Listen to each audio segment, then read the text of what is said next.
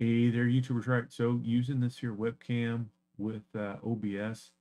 Now, the webcam is supposed to have a microphone on it. I could not get it to work with OBS for whatever reason. Doesn't necessarily mean it doesn't work, just doesn't mean it's not working with OBS, right? So I'm using a Shure mic over here off camera. And so you can look at the picture quality, and it actually, trying to think if I'm a little got a little more red tint to myself, I think.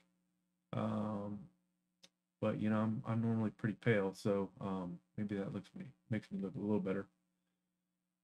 You can tell from the view that it is I think 110 degrees, so not necessarily like a really bad fisheye, but it's definitely wide angle.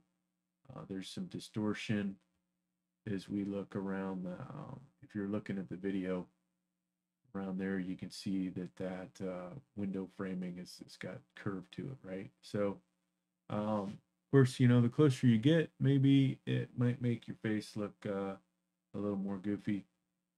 We get back further. So I'm using overhead lights. I was going to add some lighting, and if you have the proper light setup, which I can't say that I do because we've got shadows at my chin level, but I always use lighting. It's not too bad of picture quality as I look into OBS. So I'm looking over here to the right so I can see what's going on. This camera does come with a tripod. It does come with the ability to mount it to other tripods. So that aspect's pretty good. Like I said, the microphone not necessarily working.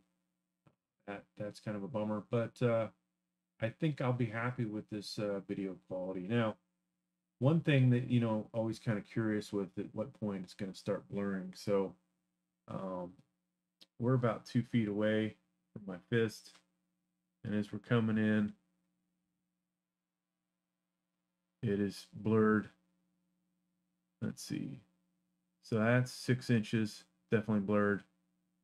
9 inches, I'd say that's about 12 inches, and you can still see it decently. At least you can see the hairs on my fingers, right? So um, not too bad. I think a lot of the other webcams I have can't handle getting that close. So this is going to be a good one, I believe, for when we're doing, different product demos. So you can't really read the text on there at this point.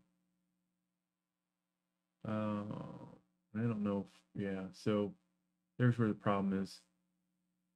You can't read that at 9 to 12 inches, right? So from here, and what I'm saying is this actual text right here, you can't read that.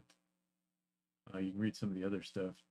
So it's not, super fine resolution, but I think overall, not bad. What did I pay? 10 to 15 bucks for this thing. So, hey, thanks for checking out the video. Hope you got something out of it. And at least, hopefully you got a better idea of what this camera is all about.